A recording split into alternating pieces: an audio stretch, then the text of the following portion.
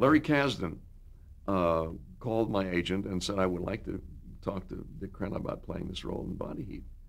How that came about, I don't know. He'd seen me do something, I guess, that had called to mind the character that he might find useful in his film, and sent me the script.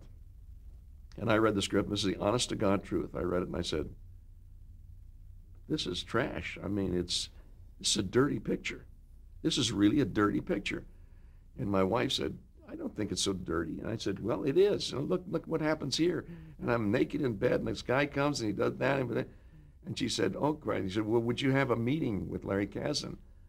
I said, well, I have a meeting with anybody that wants to hire me, because I think that's the least I owe them is the courtesy of sitting down and talking to them and be appreciative of the fact that they wanted to use me. So I sat down and we met at a restaurant, and in about 15 seconds, I changed my mind about the nature of the film and the direction the film was going to take. The tastefulness in his presentation of the material was so obvious to me that I had no worries. This was not going to be a trashy film. And yet I think it's probably one of the sexiest films ever shot. I mean, there was a couple of love scenes in there with Bill Hurt when he breaks through the door and Kathleen Turner. That's about as sexy a love scene as I've ever seen. And that you don't see open mouth kissing and buttocks rising and falling and all that crap that you watch now. And so I was really thrilled to be in that film, really thrilled, because it was done in a very, very interesting way, because Larry, having written it, as he was directing it, he had already edited the film in his mind.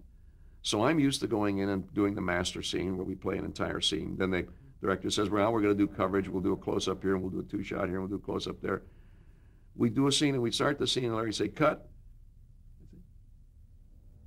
Well, aren't you going to finish the scene? No. I don't want to be in this shot for the rest of the scene.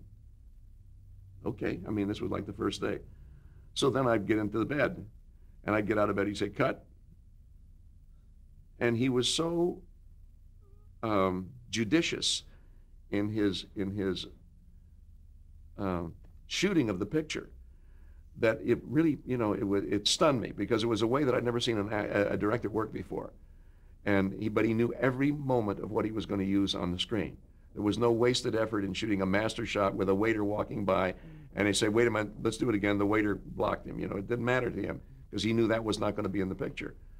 And the scene that I had with Bill Hurt in the restaurant, we shot it, and we rehearsed it once, and he shot, and he moved the camera back and forth like this, and I figured, oh, he's going to do coverage now. He said, that's it. And I thought, oh my God. And it was on screen exactly what he wanted, and terribly effective.